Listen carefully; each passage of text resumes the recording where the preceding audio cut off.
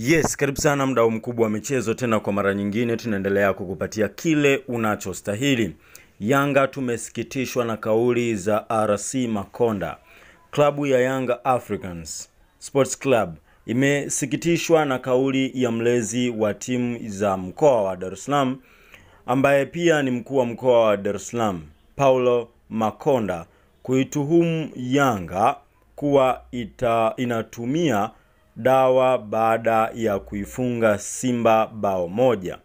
Kauli hiyo ambayo ameitoa wakati akikabidhi Tanzania shilingi milioni 20 kwa timu ya KMC, ambapo Makonda alihoji Yanga wameifungaje Simba na kwamba wanataka kuweka vipimo vya kuwapima wachezaji mate.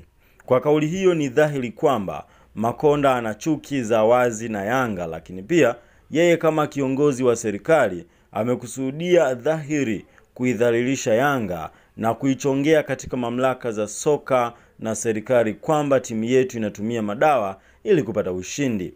Yanga tunafahamu kwamba Makonda kuwapa motisha KMC amefanya kama mshauri mkuu wa mwenyekiti wa bodi ya Simba, na pengine alipewa maelekezo na bodi ya Simba kuihujumu Yanga katika mchezo huo, na jukumu hilo akapewa yeye kwa kigezo kwamba KMC ni timu ya halmashauri iliyo chini yake. Yanga tunafahamu kwamba Makonda amekuwa katika mpango wa kuihujumu timu yetu kwa muda mrefu, na hata katika mechi dhidi ya Simba alifanya majaribio kadhaa ambayo yalikwama, ndiyo maana ameumia sana. Miongoni mwa majaribio yake ya kuihujumu Yanga ni pamoja na tukio la siku ya Jumamosi tarehe 7 mwezi wa 3, ambapo Makonda alitaka kuingia kwenye kambi ya Yanga kwenye hoteli ya Regents kwa kisingizio kwamba ana mkutano na wanawake, jambo ambalo lilishindikana baada ya kamati ya mashindano kumzuia licha ya vitisho alivyovitoa.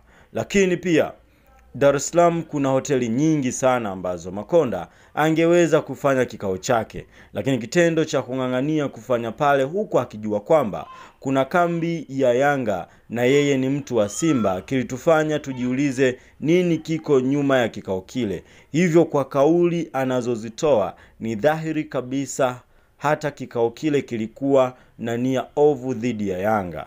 Aidha, kuna hujuma za wazi ndani ya uwanja wa Taifa ambazo Makonda anahusika nazo kwa mwamvuli wa ukuu wa mkoa, ambazo tutaziweka wazi kama mkuu huyo wa mkoa ataendelea kuisakama Yanga bila sababu.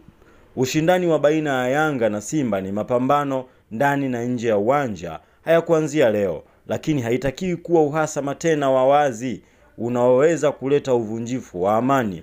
Makonda anapaswa kufahamu kwamba Yanga imeifunga Simba mara nyingi zaidi, hadi sasa ni mara 37 kwa mara 28 na sare 36. History favors the great. Sasa kuna ajabu gani Yanga kuifunga Simba bao moja? Imetolewa na idara ya habari na mawasiliano Young Africans Sports Club tarehe 14 mwezi wa 3 2020. Sasa sisi tulitaka kurudisha kampa tena, kumbe nyuma ya pazia tunahujumiwa. Inawezekana hata wanaochukua ubingwa msimu huu wameuhujumu, ndio wameuhujumu kwa timu nyingine shiriki za VVL. Tuendelee kuwa pamoja ili kupata yote haya. Usisahau kusubscribe, lakini usisahau kuweka maoni yako juu ya hiki ambacho kinaendelea. Niseme karibu sana na asante.